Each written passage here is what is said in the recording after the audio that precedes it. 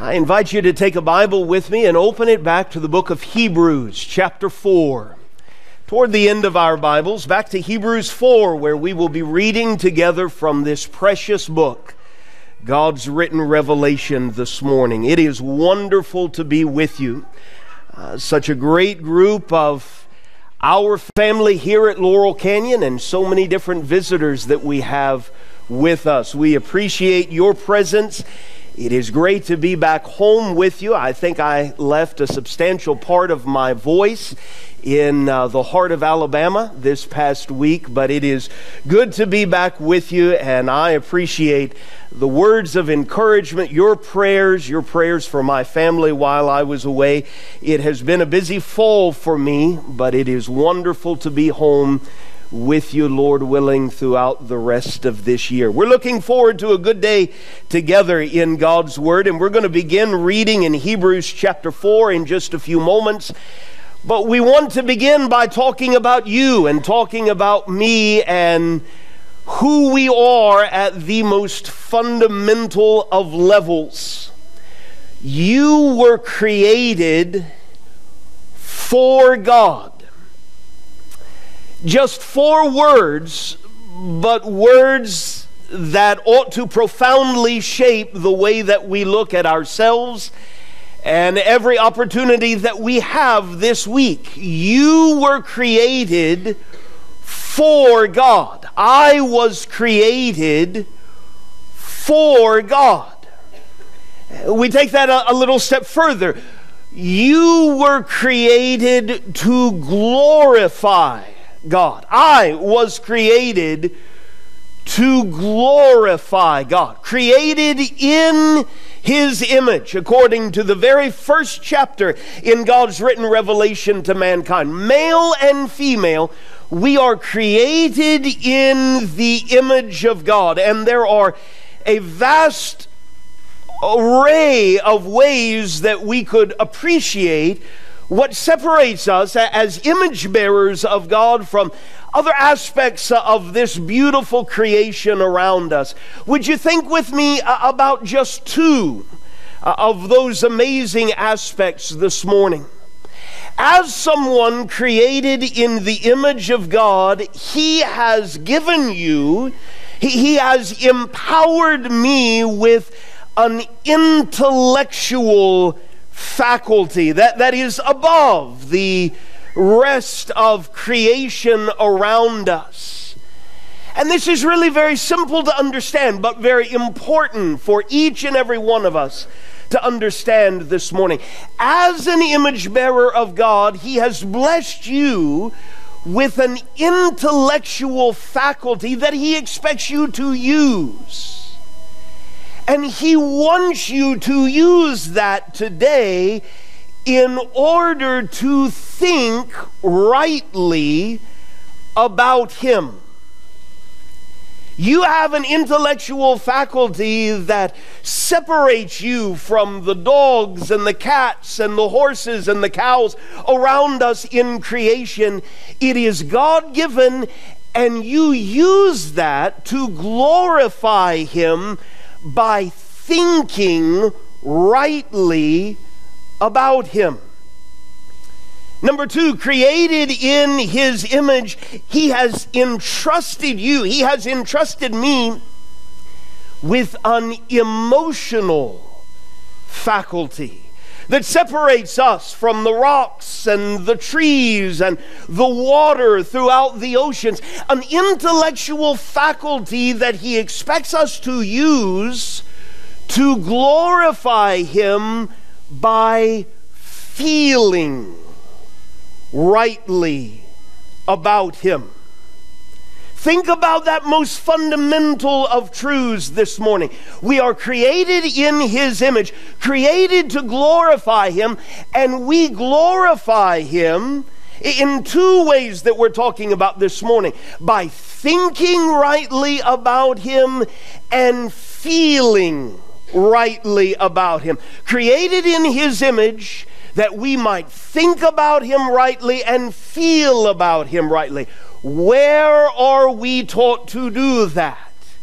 So many of us are holding it in our hands this morning. You have your Bible open there to Hebrews chapter 4, one of many different passages from God's written revelation to mankind that shows us the power of this book that we hold in our hands this morning. Begin reading with me in verse 12 of Hebrews chapter 4, where we are very straightforwardly told that the Word of God is living and active, sharper than any two-edged sword, piercing to the division of soul and of spirit, of joints and of marrow, and discerning the thoughts and the intentions of the heart.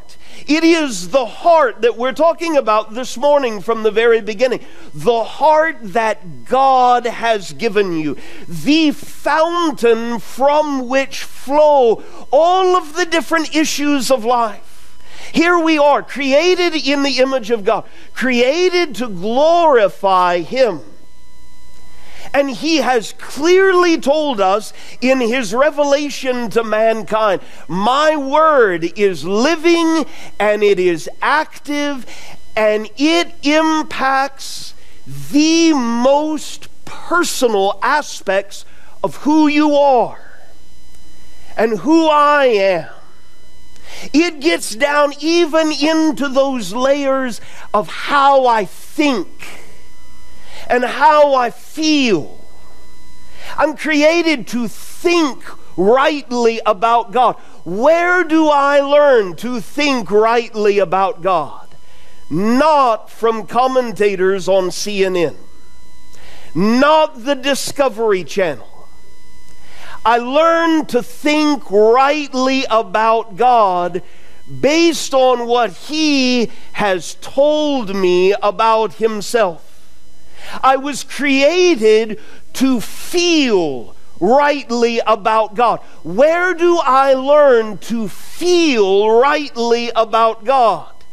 Not my own heart, not my own whims, not my own desires. We understand, if we're honest with ourselves, that's not how it works in any relationship. I am called to treat you. You expect me to treat you not simply how I would decide to treat you, but in the way I ought to treat you. How much more so our relationship with God, created to feel rightly about Him. What's the standard of that? It's not my heart. It's not our collective opinion. It's not what other people do in the name of God. I open His living and His active Word to learn how to feel rightly about Him. Why does that matter? Hebrews 4 and verse 13. No creature is hidden from His sight. What an awesome truth this morning. No creature is hidden from His sight, but all are naked and exposed to the eyes of Him to whom we must give account. And so there it is. Created in His image, He sees me. He sees not just what you see of me, He sees my thinking. He sees my feeling. I want to know how to shape my thinking and my feeling. I open God's Word. Let me ask you, as we open our Bibles together from the book of Psalms, open back with me to Psalm 119. Do you want to shape, or do you want to maximize His shaping influence on your heart that you see? On your heart that He sees? Do you want to maximize God's shaping influence on your heart so that your thinking glorifies Him, your feeling glorifies Him? Perhaps the most profound thing you can do this week, if that's what you want, is to pray. Pray to Him. How? That's what we're talking about for the rest of our time together this morning. How can we pray as image bearers of God, understanding He wants me to think of Him rightly, feel about Him rightly? He teaches me to do that in His Word. How do I pray to make sure that His shaping influence is maximized on our heart? Would you think with me about 6 simple things we can pray this week to maximize that shaping influence? Number 1, open my eyes. Pray this week, open my eyes, that I may behold wondrous things. That is straight out of Psalm 119, verse 18. You might put a marker there in the Psalms. We're going to come back to them again and again throughout our time together this morning. Psalm 119 and verse 18, this simple but powerful prayer.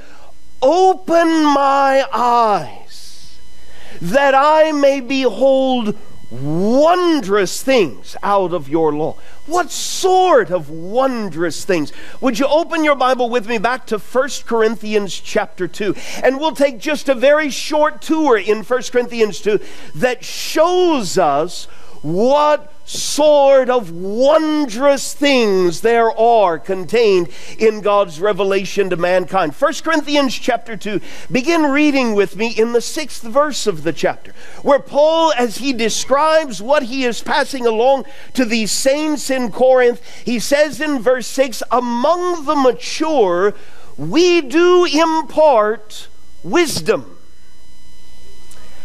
although it is not a wisdom of this age or of the rulers of this age who are doomed to pass away. There it is again, our fundamental truth. If I want to know how to think rightly about God and feel rightly about God, I don't appeal to the wisdom of this age or the influential people of this age. I look to a higher wisdom.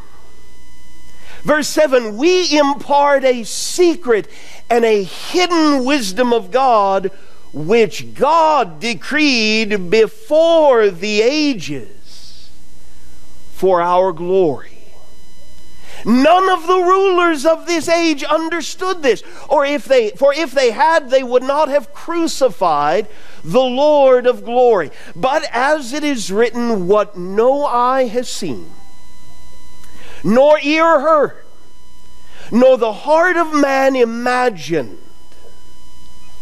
what God has prepared for those who love Him. These things God has revealed to us through the Spirit, for the Spirit searches everything, even the depths of God. For who knows a person's thoughts except the spirit of that person which is in him? You can't look at me and without me saying or revealing anything, know what is going on in my heart. So also no one comprehends the thoughts of God except the Spirit of God. Here's the good news. God has provided what we need. We have received not the spirit of this world, but the Spirit who is from God, that we might understand. God wants me and He wants you to understand who He is and who you are and what He wants of you, that you might think rightly about Him, that I might feel rightly about Him, thereby glorifying Him. He has freely given us this information, He Himself. And now this inspired apostle says in verse 13, we impart this in words, not taught by human wisdom, but taught by the Spirit, interpreting spiritual truths to those who are spiritual. Let's get this out of the way. A tree cannot teach you how to think rightly about God. Standing in front of the incredible Atlantic Ocean is an awesome experience, and it does testify to the existence of God, but it can't teach you how to feel about God. You want to know how to think and to feel, you've got to open His Word. The natural person, verse 14, does not accept the things of the Spirit of God, for they are folly to him, and he is not able to understand them because they are spiritually discerned. The spiritual person judges all things. How does that man or woman do that? They are taught by God how to think, how to feel. And when I walk in the light as He is in the light, I have no reason to fear. I am not judged by anyone. For who has understood the mind of the Lord so as to instruct him? But we have the mind of Christ. A wondrous thing. Why do you and I need to pray this week? Because for thousands of years, people have seen, but not really seen. They've heard, but not really listened.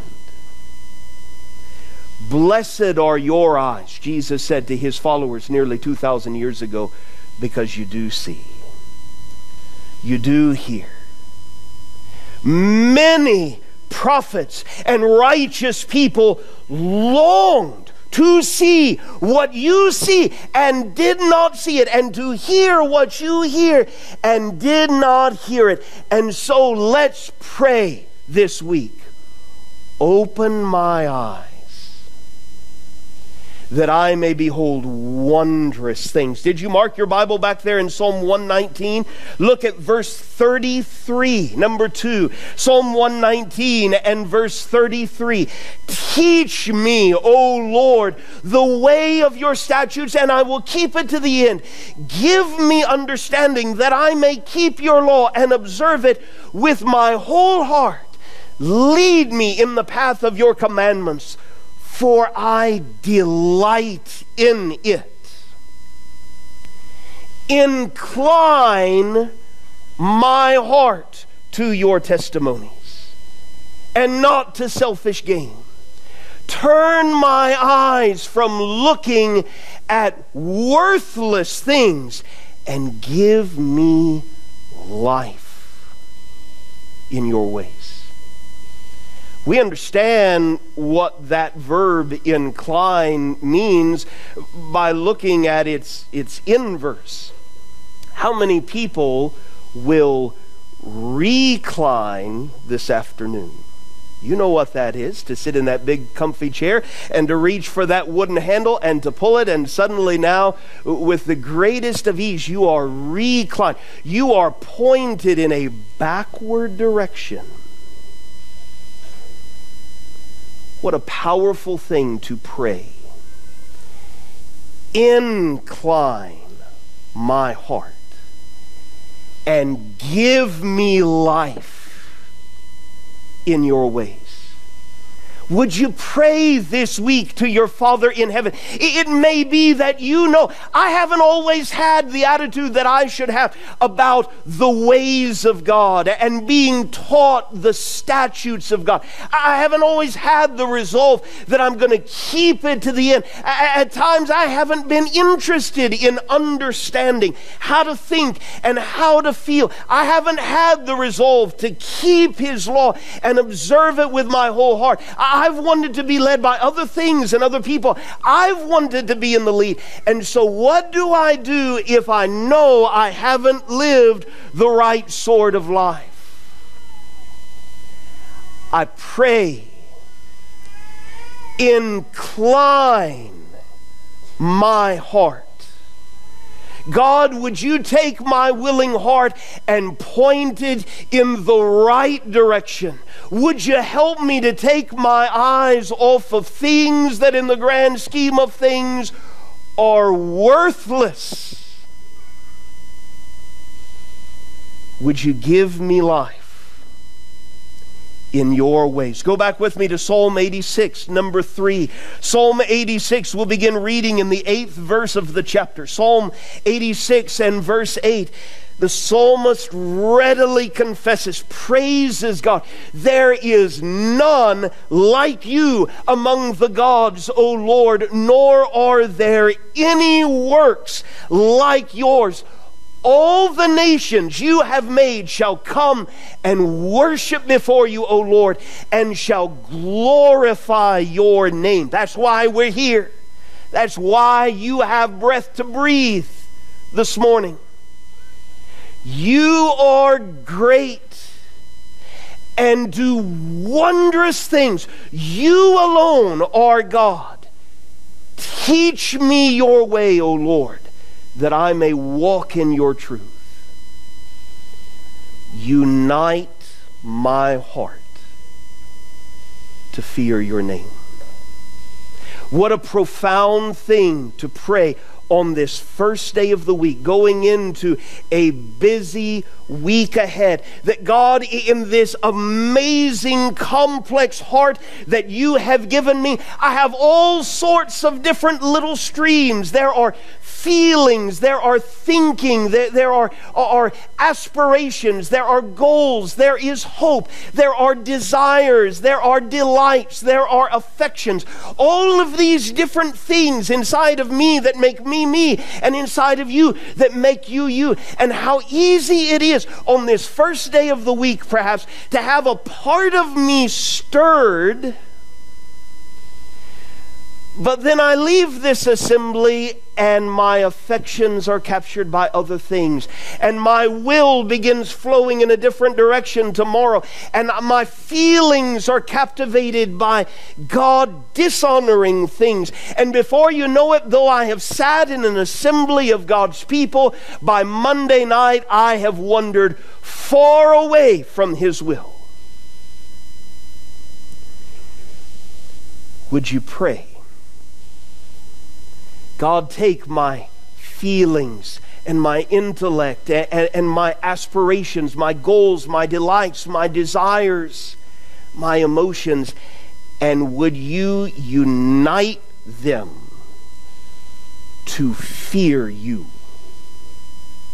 I want to think rightly about you. I want to feel rightly about you, that I might be led in the paths of life. You go with me to Psalm 30, number 4. Psalm 30 and the 10th verse of the chapter. Such a simple and straightforward but powerful prayer. Psalm 30 and verse 10. Hear, O Lord. Hear, O I am. Hear, Jehovah, and be merciful to me.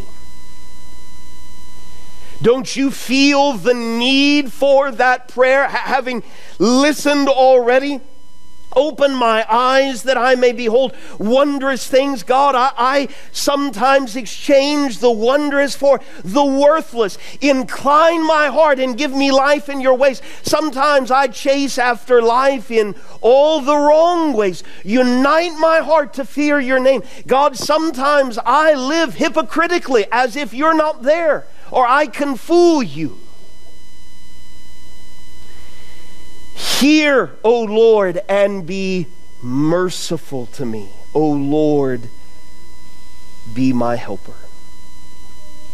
It's all over the Bible. Psalm 57, 1 and 2.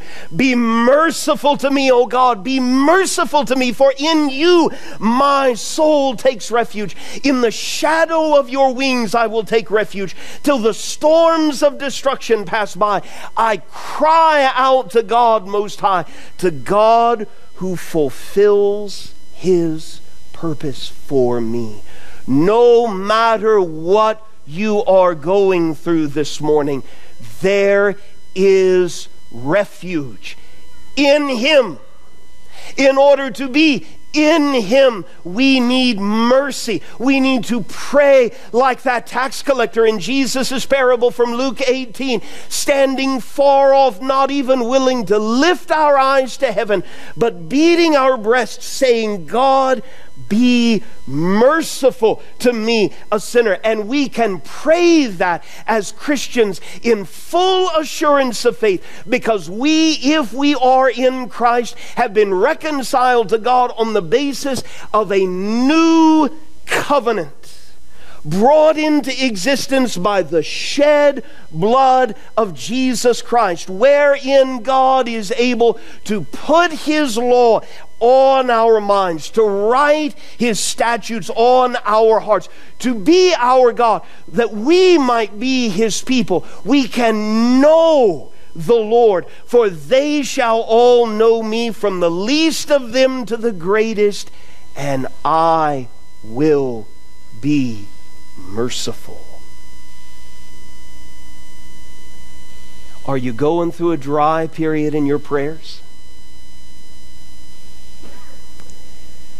Be merciful to me. Go back with me quickly to the book of Psalms, this time Psalm 90 and the 12th verse of the chapter. Psalm 90 and verse 12. Psalm 90 verse 12. So teach us to number our days. Would you be willing to pray that to God? God, help me, whatever you need to do, to realize my days are so very limited, so that I might walk in wisdom, so that I might get a heart of wisdom. Return, O Lord. How long? Have pity on your servants. Satisfy us in the morning with your steadfast love. Have you ever prayed that to God? Psalm 63 tells us God's steadfast love is better than life. Here He is, challenging you, encouraging you, making the way available, that as you open His Word, being taught how to think, how to feel, making available the prayer, satisfy me in the morning with your steadfast love, that we may rejoice and be glad all our days. How long has it been since I sought satisfaction in Him that fervently? Let's end in the book of James. Go back with me to James chapter 1. James chapter 1, and we'll begin reading in verse 22. James 1 and 22, where Christians are called in crystal clear terms, be doers of the word and not hearers only. God drives the point home Himself. Don't simply hear how I would have you to think, how I would have you to feel. Trust me in order to pray these things, in order to walk in the wisdom that I have revealed. Be doers of the word and not only hearers. That's the pathway to deceiving ourselves. For if anyone is a hearer of the word and not a doer, he is like a man who looks intently at his natural face in a mirror. He looks at himself and goes away and at once forgets what he was like. Looking across this room, nobody did that this morning. Sometimes I think it's news to audiences that preachers can see this way just as surely as you can see this way. Nobody did that this morning. We look in the mirror that we might address what needs to be addressed. Verse 25, the one who looks into the perfect law, the law of liberty, and perseveres, being no hearer who forgets, but a doer who acts, he will be blessed in his doing. What a powerful thing when you open God's Word this week to pray to the God who hears, the God who can shape every aspect of who you are. Help me be a doer of your word.